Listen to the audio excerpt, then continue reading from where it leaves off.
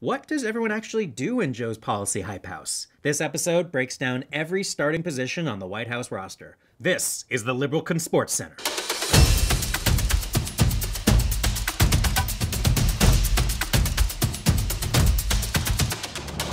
Let's talk about each draft pick in order of presidential succession. After Kamala, Nancy, and Chuck Grassley, no, whoever we want.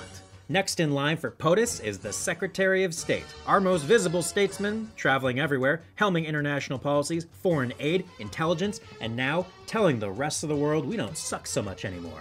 Treasury, the Department of Money, will be led for the first time by a woman. Janet Yellen will advise President Biden on the economy and oversee America's bad credit. Insert Hamilton joke. The Department of War, really, it was renamed in 1949, is America's guilty pleasure, where we spend all our cash. Like retail therapy for our country, but tanks. The Attorney General is the top Sam Waterston in America. It's the place law school actually paid off. It'll be nice to have a civil rights division that cares about rights. For the Department of Nature, Deb Haaland would be the first Native American in a cabinet role ever. Huge! To oversee the land that was her ancestors? Wow, it's like someone stole your house and they're letting you manage it as an Airbnb. The Department of Farms and Feeding the World.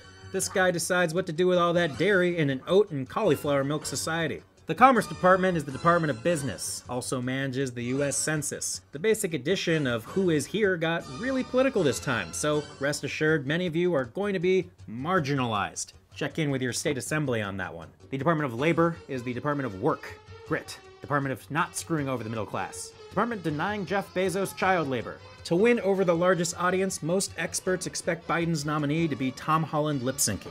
Wait, we got a new pick coming in. Yes, we're headed to correspondent Esteban Gast in the field. Josh, it's Marty. It's Marty Walsh. He's the new Secretary of Labor. Just as I expected. The first Latino heading up HHS, the Department of Healthcare, is Javier Becerra. The last powerful U.S. leader whose name started with X was Dr. Xavier. Healthcare is a mutant right, not just a privilege for those with healing powers. Sorry, that was Bernie Magneto? HUD, the Department of Affordable Housing, and soon the Department of Fudge. Her merch is going to be lit AF, as the youth say, circa 2015. Transportation, the Department of Less Lousy Commutes.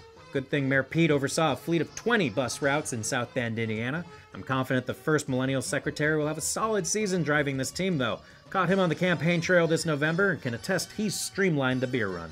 The Department of Energy. Venice Beach is sending Governor Granholm fully charged crystals. This is the Department of Power, Department of Nukes, and pre-LED bulbs sold by the concierge in John Wick. The principal for the new Department of Schools is Miguel Cardona, which is great. A product of public education in neighborhoods Betsy DeVos would never let her kids near. Veteran Affairs, the Department of Heroes. It's a position that tends to only net you news if you're doing a bad job, something a former White House Chief of Staff is used to. Good luck, Dennis. We're all rooting to not hear about you. Homeland Security, helmed by a U.S. immigrant. Love me, a Latino managing the redesign of wall.gov. Mayorkas will head counterterrorism, maritime security, cybersecurity, an immigrant taking all our cool jobs. Other cabinet-level positions include the White House Chief of Staff, managing inter-office communications and internal fires, the Ned Stark. Ron Klain will also be the person who has to pretend the president has an emergency to get out of boring meetings. Sir, we gotta leave. It's Canada. They've ran out of syrup. We gotta go. The Environmental Protection Agency, you get this one. The EPA's job is to lick their fingers, put it in the air, and say, seems clean. Since saving the world was not a problem worth focusing on these past 4 years, the new EPA head will be flanked by old faces and fresh positions. John Kerry leading special teams abroad, and Gina McCarthy as defensive coordinator at home. The head of OMB is COO of America, making sure we balance our accounting sheets and don't run out of toner. This is the ultimate I want to speak to your manager GM role.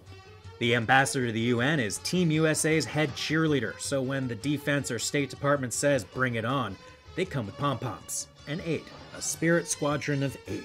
The Council of Economic Affairs offers advice on how we get out of the financial mess this last guy started, as does Trade Representative with Import-Exports, and the Small Business Administration, so we don't just bail out the rich guys again. Again. This is far and away the most qualified, diverse, spiciest leadership in US history. The last batch was unseasoned tofu. But don't expect any of these appointments to come easy. Democrats fought tooth and nail against the Murphy's Law of hires for these posts last time, and Mitch is really good at playing keep away. He is one hungry hippo. Turtle. Ask Merrick Garland. That's the show. You sure learned something. Maybe. I mean, you might be more confused about other things, but isn't that what always happens when you start paying attention to how government actually works? Like, subscribe, hire me and my team, send me flowers, a recipe. Comment with praise or righteous indignation. Thanks for watching.